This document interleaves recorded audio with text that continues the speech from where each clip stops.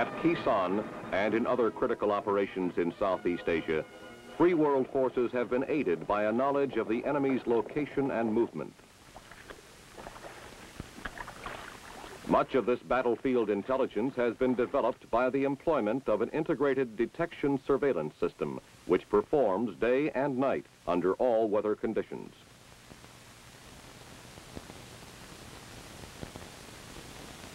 This system has enabled our forces to direct timely countermeasures against concentrations of enemy troops and supplies.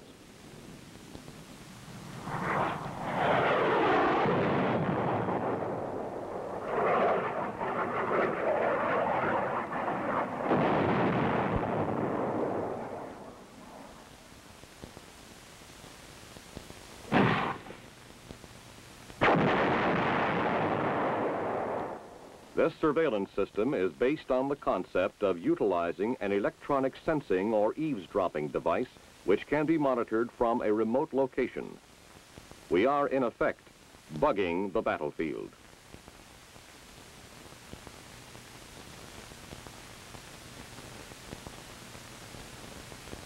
The communist aggression against South Vietnam has been supported by an overland flow of men and supplies from North Vietnam by way of several infiltration routes.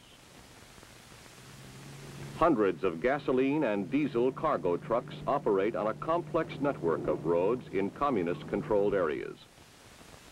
The dense jungle canopy overhead, the complex network of roads, trails, and footpaths, the constantly changing weather conditions, and the rugged terrain make the detection of this infiltrating traffic difficult. To assist in solving the problem of reducing infiltration of enemy personnel and supplies into South Vietnam, the Department of Defense initiated a program to develop an anti-infiltration system for gathering intelligence and by its use impeding these movements.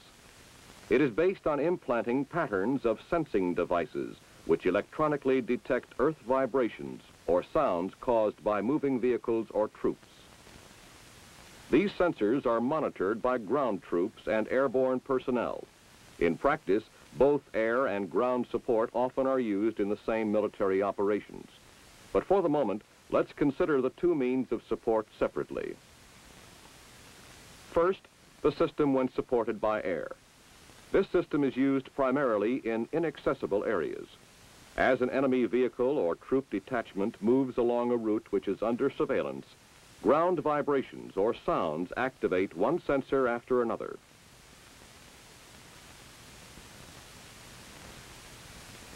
These sensors transmit identity codes and sometimes actual sounds of movement by self-contained radio transmitters to special manned or unmanned aircraft which orbit the sensor fields, monitoring the sensor transmissions.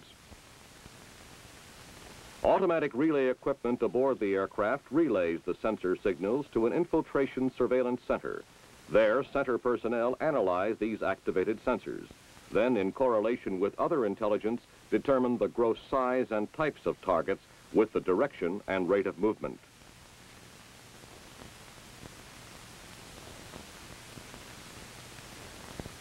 Once identified, targets are reported to the Airborne Command and Control Center and to Task Force Strike Operations, which assigns attack aircraft for a strike.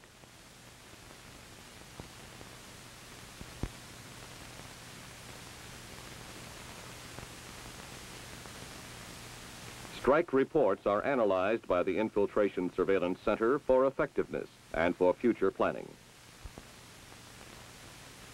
Another method of utilizing the system is by hand emplacing the sensors in areas accessible to ground troops. When ground vibrations or sounds activate sensors, the transmitted signals are monitored at ground sites by personnel using portable readout devices and relay where required.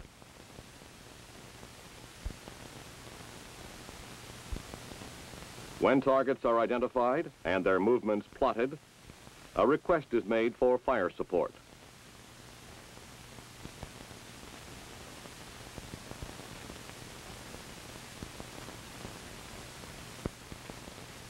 Air support also can be directed to attack the target.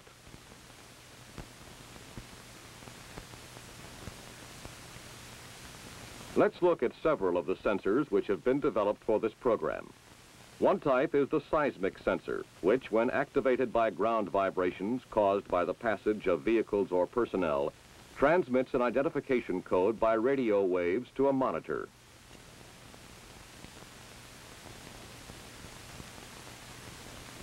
This, for example, is an air-delivered seismic intrusion detector, or ADSID. This detector, although designed originally for air delivery by fighter aircraft or helicopters, can be emplaced also by hand.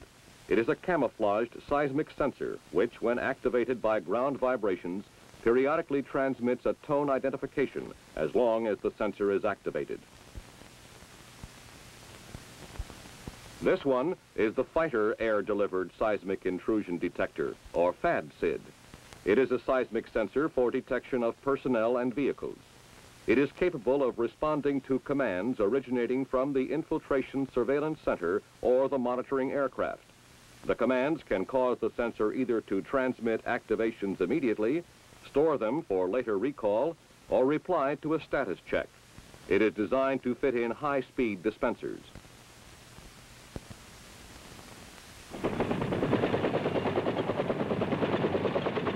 The Helicopter Seismic Intrusion Detector, or HELOSID, is helicopter deployed. It can be launched by a retro-firing dispenser or by hand, and when emplaced is capable of responding to commands similar to the FADSID.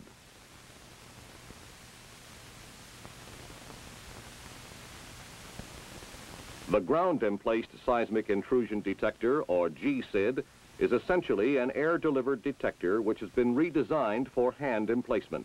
It is smaller in volume and weight than the ADSID, but has improved performance characteristics.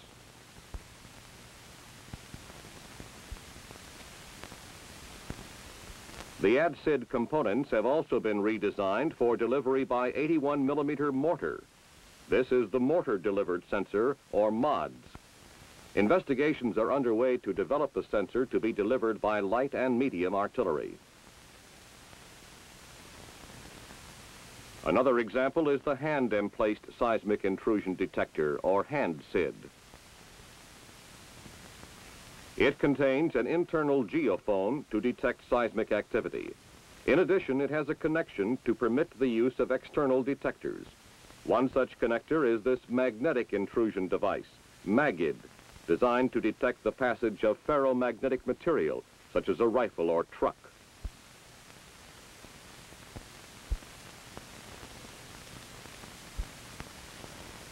A later version, the Mini-SID, retains the same capabilities as the Hand-SID, but with 1/2 the weight.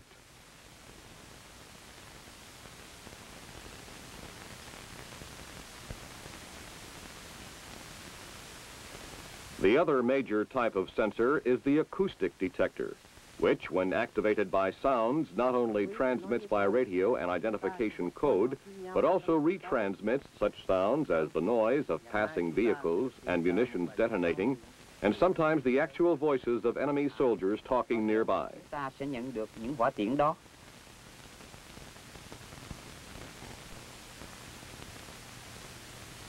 One example is this acoustic sensor called an acoustic, used to detect sounds of personnel and vehicles. It can be delivered by air or hand emplaced. When air deployed, a camouflaged parachute guides the descent of the sensor. It is designed to catch in the jungle canopy, suspending the acoustic above the ground to permit better sound pickup and to make it more difficult to detect.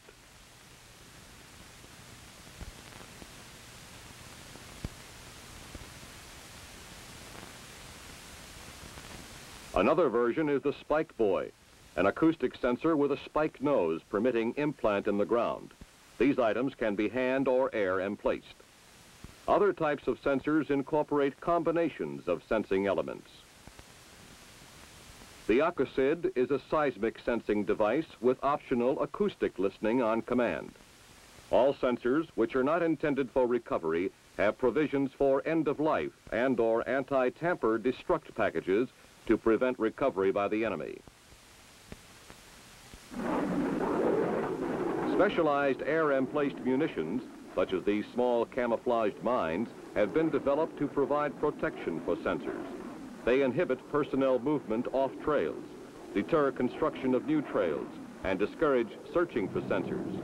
Additionally, some sensors are booby-trapped.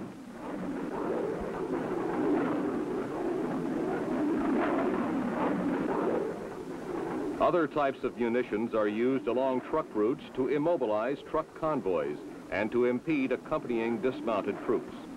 As with the sensors, munitions have a predetermined end of life. This is accomplished either by self-sterilization or self-destruct.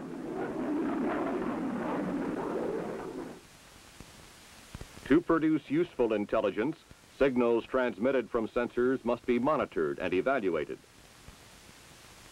This aircraft is used in the air-supported system as an airborne radio relay station to retransmit sensor signals to the Infiltration Surveillance Center.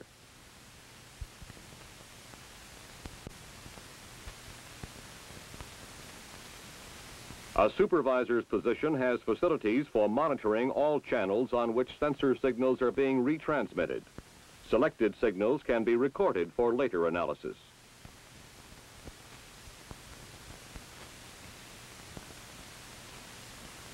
Four operator positions provide a backup capability to support the ground station, permitting operators on board the aircraft to monitor and analyze sensor information. The Infiltration Surveillance Center provides the central point for planning, monitoring, and managing the air-supported system.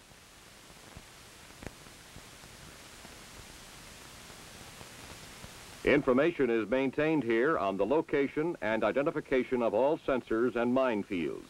All sensor signals are directed to a digital data computer, which immediately prints out a report of sensor activations.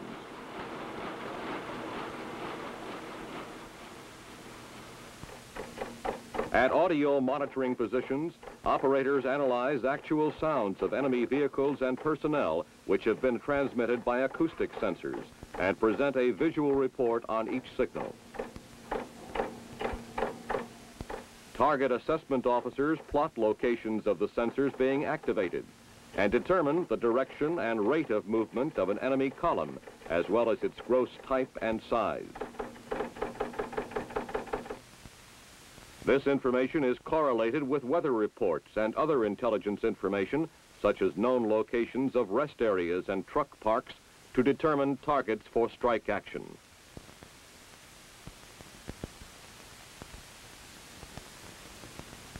When the surveillance system is ground supported, monitoring normally is much simpler. Each monitoring site often is responsible for an area within mortar or artillery range, and with sensors located in the general area of the monitor location. A portable readout device called a porta-tail has a self-contained very high-frequency FM receiver, a display unit incorporating telltale lights, and is battery-powered. The porta-tail registers identity codes from activated seismic and acoustic sensors and can receive actual sounds of enemy activity when used in conjunction with acoustic sensors. This device can be mounted and operated in a vehicle, aircraft, or small patrol craft using the carrying vehicle's electric power or the self-contained battery.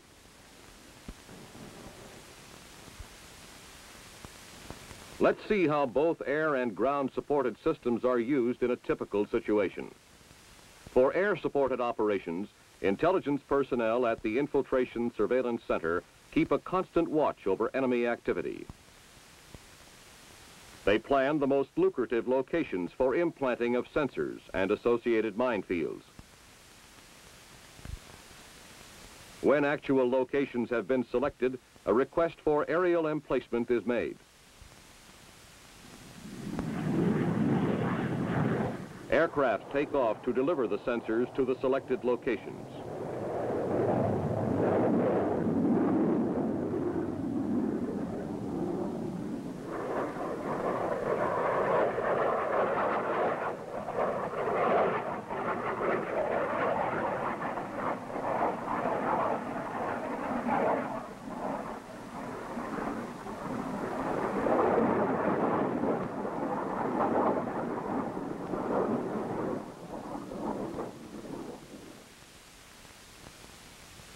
After the sensors have been implanted and are in operation, actual sensor locations are plotted from photographs taken during the drop.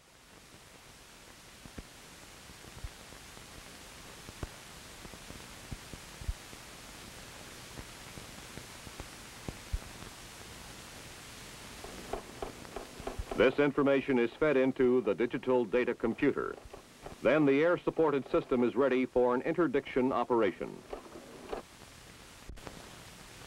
A North Vietnamese replacement unit is advancing southward, its dismounted troops infiltrating by a rather direct route into South Vietnam, as its supply convoys move down through another route.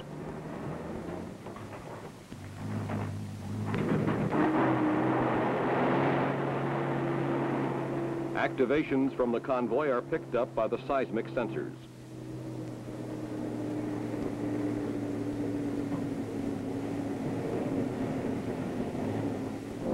These activations are transmitted to the airborne relay platform, maintaining its daily schedule in orbit 40 kilometers from the sensors.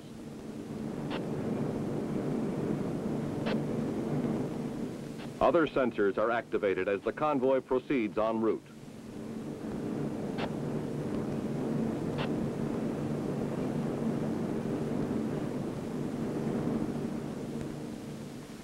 The detections can be passed verbally to an appropriate fire direction center or automatically relayed to the ISC for computer print. Every 5 minutes, the computer prints out an updated report.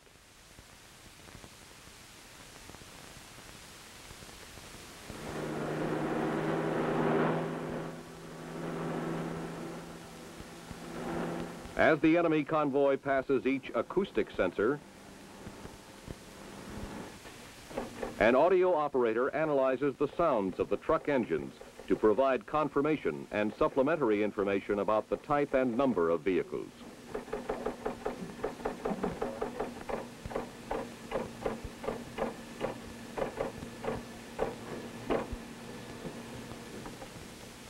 Output of the computer is rushed to the target assessment officer assigned to the particular area.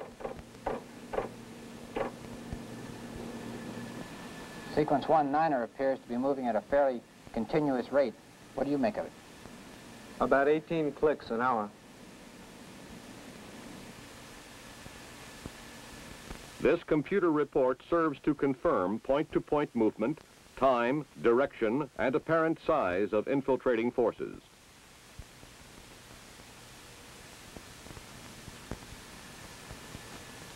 Target information is passed to operations. After consideration of weather, other air activities in the area of interest, availability of forward air controllers and strike aircraft, strike requests are forwarded to the Airborne Command and Control Center. Red Dog, this is Brown Bear. Request airstrike over area of sensors 20, 21, Whenever and practical, 22. targets are confirmed by visual observation by forward air controllers. Target confirmation is relayed to task force operations either direct or by communications relay through the Airborne Command and Control Center.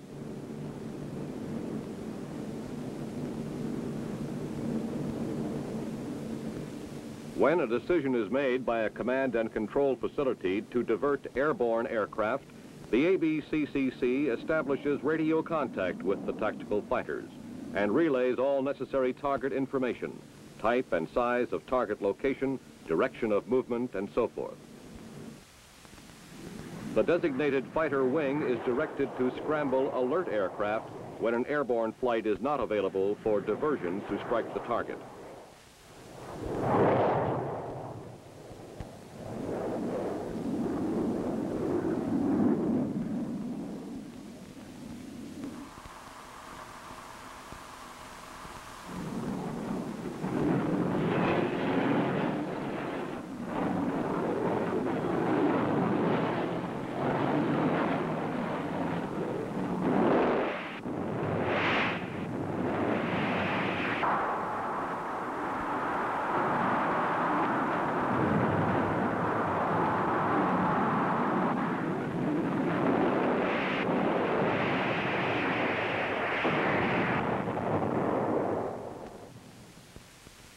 Strike reports are analyzed at the Infiltration Surveillance Center as part of a continuing evaluation of system effectiveness and to aid in future planning.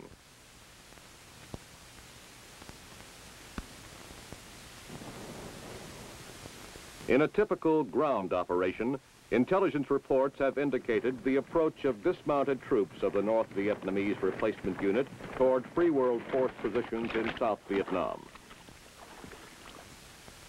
Positions for our infantry and direct support weapons are chosen to take maximum advantage of the terrain. Plans are made to implant sensors at probable avenues of approach within range of direct support weapons and within line of sight of monitor sites.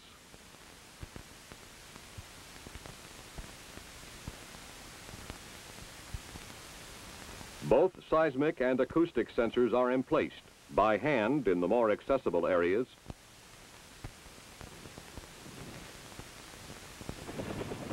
by aircraft in the less accessible areas.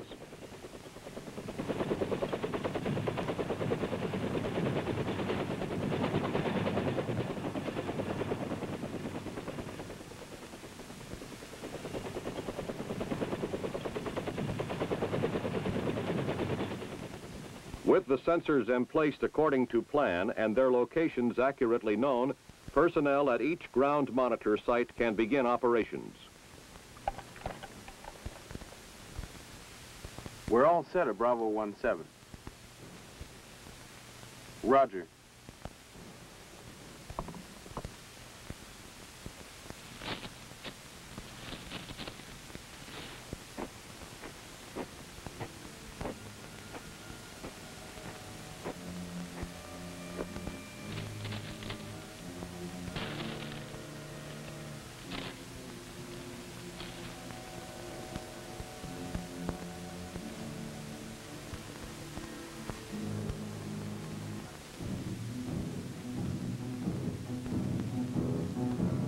Sensor 13 activated, sir. It's 0923 Zulu. Let's see if they stay on the trail.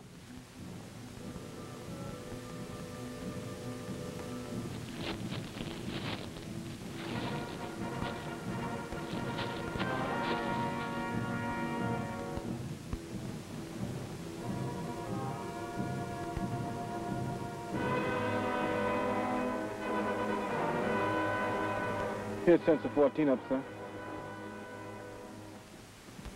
That's 0926 Zulu. I make it 3 minutes.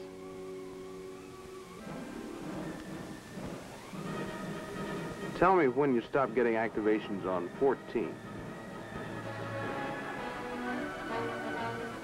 The officer determines, from the time elapsing between sensor activations, the pattern and speed of movement of the infiltrating troops. From the length of time which each sensor is activated, he estimates the probable number of troops.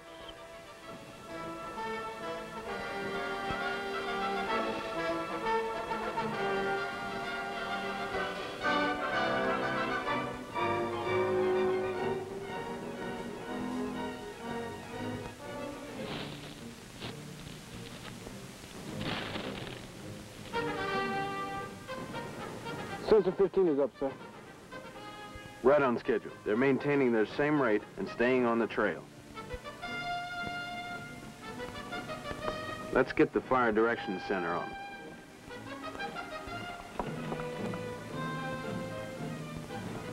This is Bravo 17. I have a target identified. Charlie is moving southeast down the trail into our position. Request pre-planned fire at position Alpha Charlie on my mark.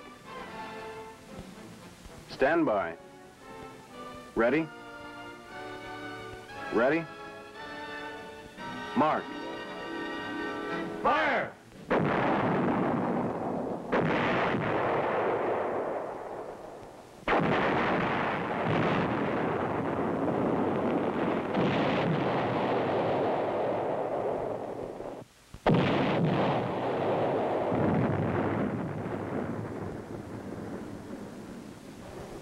With the aid of sensors, Charlie's penetration has been detected and impeded.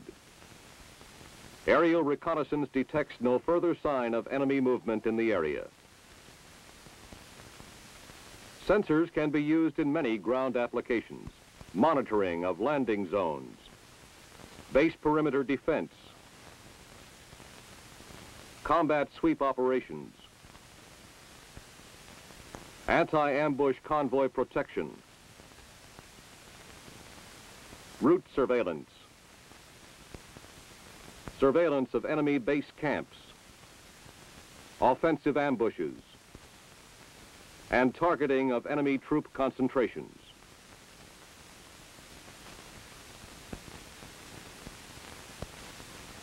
Larger, more complex sensor arrays can be monitored at major command data gathering points. An aircraft is used as an airborne relay platform. Sensor activations are relayed by the aircraft to a mobile surveillance center, which is co-located with the Fire Support Coordination Center and the Direct Air Support Center.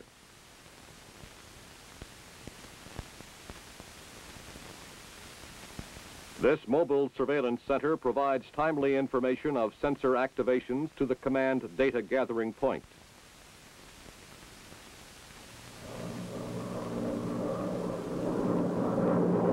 Other support is also available.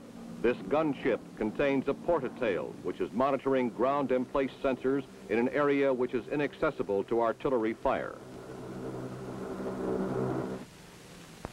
An enemy reinforcement column is bringing up munitions.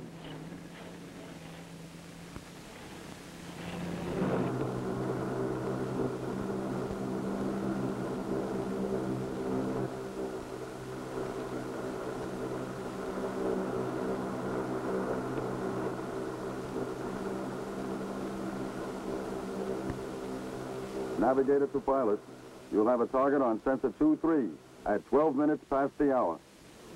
Roger. Take up a heading of 145 degrees. Your ETA is 1-1.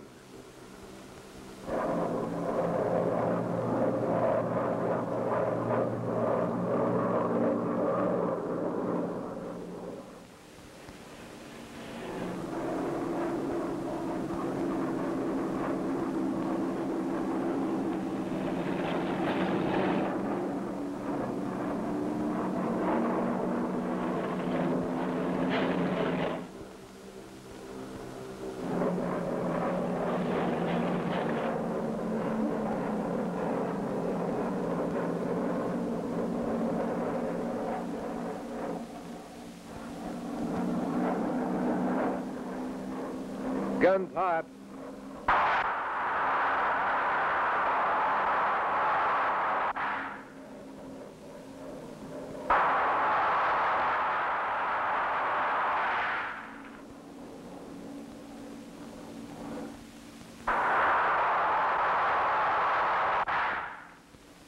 The elusive enemy has been located, stopped, and apparently badly mauled. Without the effectiveness of the integrated infiltration detection system, he might have slipped by our defense.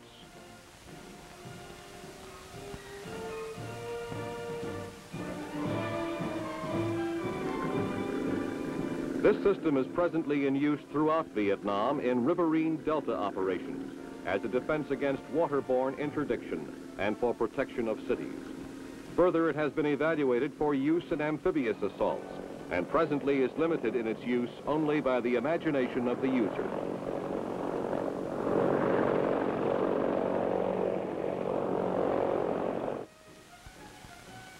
Future developments are aimed toward more and improved instrumentation. Meantime, all reports indicate that bugging the battlefield pays off.